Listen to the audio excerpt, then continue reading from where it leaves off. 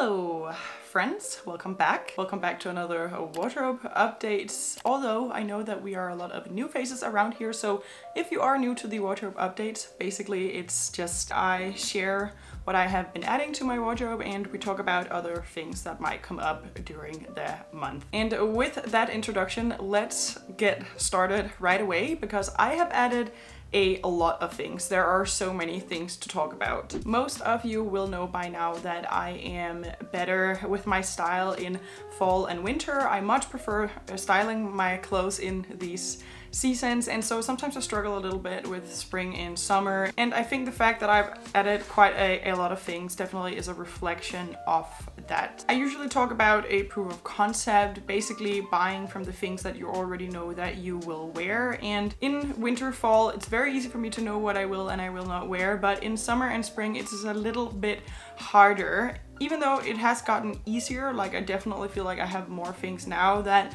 I can buy on a proof of concept, like slip dresses, blazers, skirts. I know to avoid shorts. I know that I like cami tops, fitted tops, but because a lot of these proof of concepts are new, I don't really have a lot of things in my wardrobe that fit the criteria, and so I'm very easily persuaded to add something. So on that side note, let's just get started. And the first thing that I added is a pink slip skirt. This is actually something that I wanted to add for a pretty long time. Initially, I have been going over in my head whether to add a magenta pink slip dress or a skirt. And I found this skirt on another stories. It's 100% viscose, and I decided to go with it simply because it existed. If I were to get it in the slip dress version, I would have added it from the Etsy store where I usually get my silk stuff. I also have another skirt from here, but I actually decided that it was a good idea to go with this one because I ordered it, tried it on, and it was just so perfect. It fit like a glove. The color is so beautiful, but also even though it is viscose, the way the fabric is composed, it is quite a bit thicker than what I'm usually used to. And something I can sometimes struggle with my other silk skirt is that whenever I tuck my shirts into it, because it's so thin, I really have to work really hard at it not being visible that like I've tucked something in. Like it can crease quite a bit dependent on what I'm wearing with it, and that doesn't usually bother me. Like I will find a work around it, but I did definitely feel like keeping this skirt so that I wouldn't have to deal with that. Anyway, still I'm really excited about it. The length is really nice. It falls beautifully. If you have not noticed already, the new pictures I've taken from my YouTube channel, I'm wearing this skirt with my pink turtleneck, and I've mentioned before that I'm not super into a monochrome look, and I really mean that, but I think if I'm into a monochrome look, full pink is the way to go. It's very loud, obviously, but there's something about like a full pink situation that I just feel is like so powerful. It's definitely a power color of mine. The next thing that I added is a silk cami top from the brand Intimacy. I bought this because I just really needed a slip cami. Like I have been wanting one for such a long time. I have bought and tried on so many of them and they're never perfect, and I will be honest to say that neither is this one. I don't particularly love the back. I would prefer it to be a different type of V in the back, but still the color is really beautiful. It actually goes really well with my silk skirt from the Etsy store. I kind of like this whole oyster colored look, this oat colored situation. Yeah, it's just something that fits really beautifully in with my wardrobe, just a timeless piece. Then I added something fast fashion. I added a 100% cotton shirt from ZARA. I've recently started to add a bit of fast fashion again. I'm trying to do so with caution and only buy things that I really believe that I will wear, and I will definitely wear a blue and white cotton shirt from ZARA, and I've also been doing so. I have been wearing it, and it has been washed once and it actually has been doing quite all right. The only thing is one of the buttons already fell off, but I managed to grab it, so it's not a big deal, and that's also something that's easily fixable, so not a big deal. And yeah, another fast fashion piece that we will keep track of, or I will keep track of, and then we will see how it fares, especially compared to my other cotton shirts, which are Ralph Lauren. So I'm really excited about making that comparison down the road. And just like a funny side note, like I feel like I'm starting to notice that like baby blue and white stripes is like my thing. It keeps making appearances in my wardrobe and I didn't really catch it 100% until I also added this shirt, so that was kind of funny. Then the next thing that I added is an orange blazer. If you're a regular to my channel, you most likely know that I have this fantasy image of me in an orange blazer that I've had for like literally 12 years now, and I've never managed to find one that I liked, and then I actually did find one that I absolutely adored. Unfortunately, it was from Sandro. I tried it on, it was gorgeous, but it's literally $500 and it has a polyester lining. Like no matter what I did, I just could not justify to myself, but like it's just, there's no room for that in my budget. That wouldn't make any sense. So I left without it, and then actually it was completely random, but saw that they had one in H&M. Not the same color, but very similar to the structure, and this is one of those situations as well where because it was something I want, I bought it because it was cheap. I paid like 45 francs or dollars for it. I have actually been wearing it, so at least there's that, but it's going to be interesting to see it together with the other polyester blazer I bought from H&M, or polyester lined blazer, how comfortable I will be in them in the summer. But now we're still in spring, so I'm still okay. Just a gorgeous spring piece, and I feel like it's a little bit more interesting than a lot of other basic things that you can add, but it still really fits in with my style, and it also fits in really well with my new spring and summer palette that I am going to talk about in another video. The next thing that I added is an Abercrombie top. This is definitely inspired by the fact that my top that is practically identical from Reformation is one of the things in my wardrobe that gets the most wear,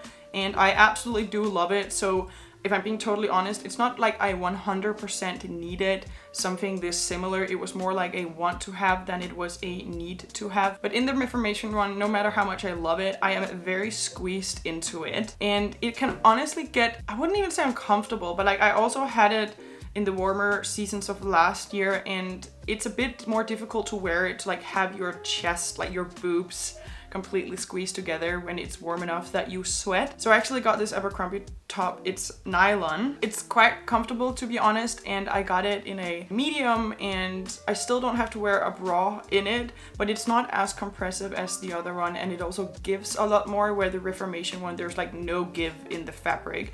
It does have this bag. I don't remember what you would call the type of bag in English, but basically it does give a little bit, but with this Abercrombie top, it's a completely different type of fabric. So this will be more appropriate for me, or more comfortable for me to wear in the summer, sorry. Also, I don't feel any type of guilt for getting it. Like, this is a top that I have such a strong proof of concept on that it's guaranteed that I will wear it. Then the next thing that I've added is another skirt.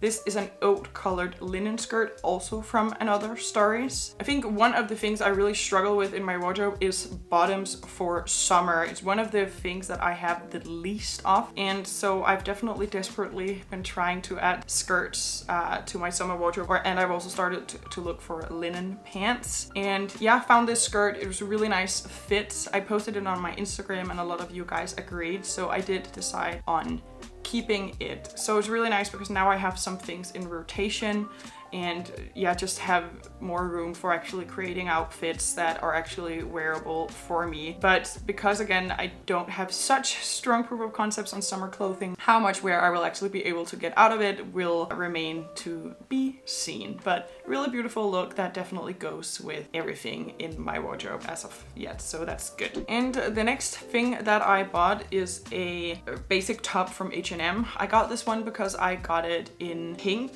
last month. I had it in my last wardrobe updates, and I'll be honest, the quality is not great, but it is really cheap. It's 100% cotton, and yeah, I just felt like this was a pretty good piece to be able to reach for as I'm still settling into like my summer spring wardrobe and building on it. And I think one of the questions I get the most on my channel is regarding brands to buy quality basics from, and where I get my quality basics is usually it's so scattered. It's very difficult to find a place where they make like a lot of different basics. Like I haven't managed to find something like that yet, and so it's so easy to just turn to H&M because you know that they have this whole basic section of things that are 100% cotton, and they will probably have what you need. And that's also one of the difficult things for sure about giving up fast fashion, or just to like shop there less in general outside of the price, is of course also the fact that like their clothing is so accessible and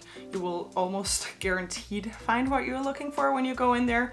And so I added this top and we'll get as much use out of it as possible. And I definitely want to get something similar from a higher quality brand at a certain point before I would have to rebuy something like this. So this is sort of like a substitute, like it's a fast fashion start. I know this is also a popular choice among some of you guys, where you tend to buy your things fast fashion first, get your proof of concept, see if that's something you will wear, and then you will justify a higher price point to yourselves and then buy the nicer version. And I feel like this is not something I always have to do. I think a lot of the time, of course I also make mistakes, but I don't always feel like I have to go down that road, also because I really have been trying to really commit to not buying fast fashion for so long. But I can definitely see the convenience, and that is what I'm trying to do right now, like the convenience of adding some pieces fast fashion that I will actually be able to wear and like balance it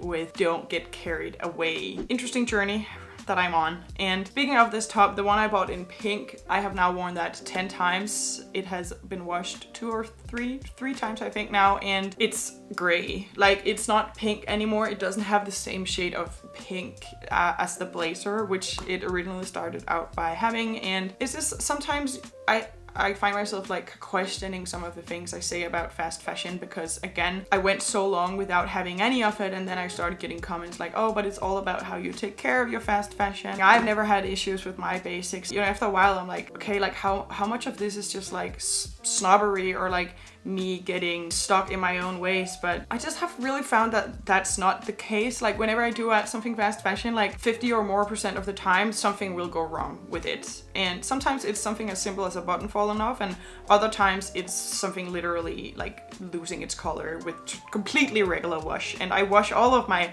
other things completely regular. It doesn't happen. Like it's definitely not because I made a mistake in the washer. Like I've already considered if I should just declutter it already. Probably won't do it just yet, but it's not far out. So that's sort of a shame, but I also should not get into that too much now, because I actually have a whole video coming up on actually comparing fast fashion pieces to some of my other pieces. I don't know if that sounds interesting, but for me it has been so interesting to prepare for this video, so I'm actually really excited about posting it and actually comparing like what is the difference getting something mid-quality or high quality and to get something fast fashion. Like, is there really a difference? Is it really all in how well you take care of it? And the answer is definitely no.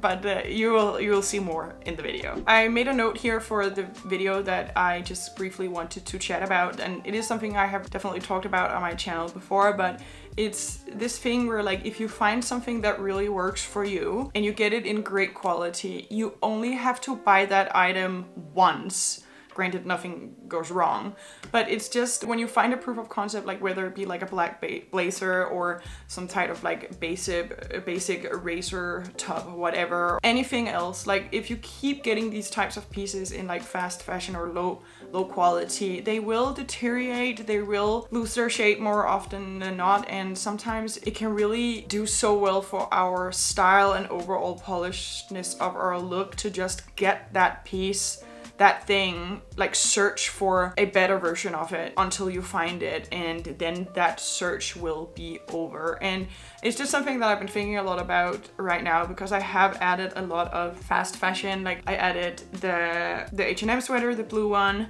then the pink blazer, now I have the orange blazer, now I've added a cotton shirt, and 2 basic tops from H&M. And it's sort of interesting because I actually went to ZARA, unrelated, actually had to do some shooting for one of my videos, but I found this beautiful bright pink blazer, like really rich, like fuchsia or like magenta, whatever, and like it was single-breasted. The shape was just so beautiful, and I did try it on, especially because it was actually 100% viscose, both the shell and the lining, and I really had to talk myself out of getting it because I was like, a fuchsia blazer like this you have wanted for so long, and when you find it you will wear it. Don't spend 120 francs on this thing from ZARA, knowing that you've already had 2 blazers from ZARA that died on me pretty quickly, and I also then had one from Massimo Dutti that also didn't